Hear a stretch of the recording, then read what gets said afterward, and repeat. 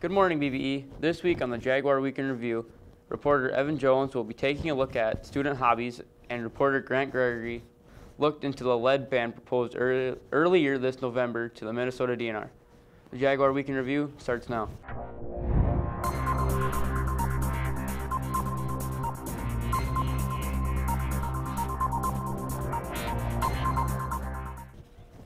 Announcements for today. There are no announcements.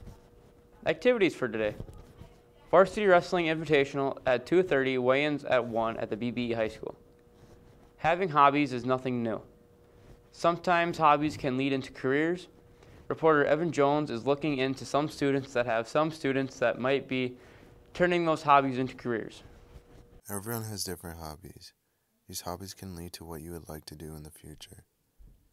My hobby is working on cars and vehicles.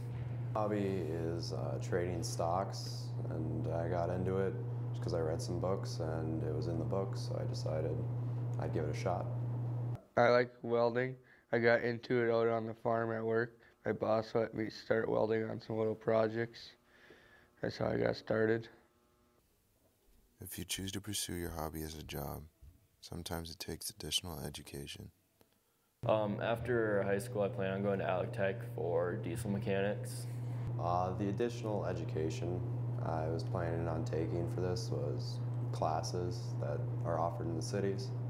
I'm going to one tomorrow, and I went to one last week, and I just can plan on continuing going to these seminars and just keep learning and read more books on it. I'd like to go to Alec Tech and put a 10-month welding program. Sometimes knowing what you want to do after high school doesn't come until later in high school. I decided probably like last month or two that diesel is what I want to go to school for. I want to do this job probably for a few years. Beginning of the school year, when I figured out we could make more money doing this and some other things I was interested in. With knowing the career you want, sometimes it takes some research. There's quite a few jobs out there for diesel mechanics. There's a pretty wide range, so I don't know, kind of a pretty wide choice of what I want to do. The jobs I'm looking into right now are just being either a construction worker and part-time stock trader. I want to go out to oil fields and weld the pipes. Hobbies are important for students. They are a way to relieve stress, but they can also give you some insight into some ideas of what you can do with your life. One takeaway from these students is to take advantage of the opportunities that present themselves. Thanks for that, Evan. Earlier this month, the Minnesota DNR refused to put in place a rule changing that would prohibit the use of lead ammunition in fishing gear. Some are concerned about the levels of lead creeping into Minnesota waters. So reporter Grant Gregory talked to some outdoorsmen to see how this would impact them.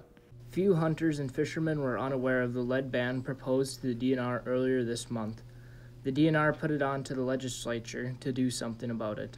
Well, it's obviously somewhat a problem. I don't know how big of a problem it is. I know there's a group out there, Friends of Minnesota Scientific and Natural Areas. They tried to get through to the DNR to get lead banned here in Minnesota. The DNR rejected their study and sent that on to the Minnesota legislature for them to act on. So I suppose over the next few years, they're probably going to be putting together a group to go out and do research on it and see just what kind of an impact it does have. Currently, Minnesota hunters have transitioned over to the use of non-toxic shot already around waterfowl production areas, but are still allowed to use lead in upland game hunting. The only things I use when I use lead is really the pheasant load, but half the time I'm using steel anyway. I mean, I duck hunt and goose hunt a lot, and you have to use steel, so the leftover shells I get for that I just use on pheasants. While hunting would be affected, even a fisherman's tackle boxes and their accessories would also be impacted. How would it affect me personally? I suppose I would have to go through my tackle box and take out a few things that are lead in there and change them over to probably like tungsten, things like that, or brass. Brass is more expensive, but There are alternatives, but most still would use lead since tungsten is more of an expensive option when hunting or fishing. For fishing, we use tungsten jigs sometimes just because they're more heavier and they go down easier.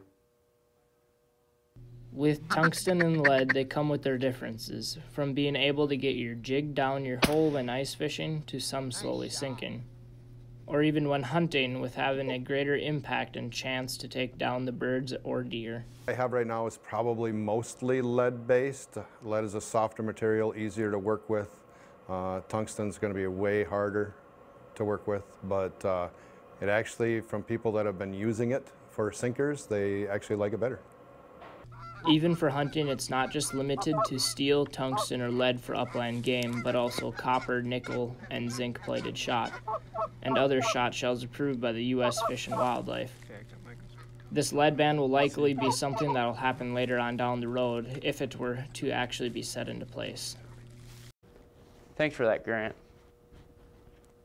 Lunch for today. First choice, barbecue rib sandwich. Second choice, hot sandwich.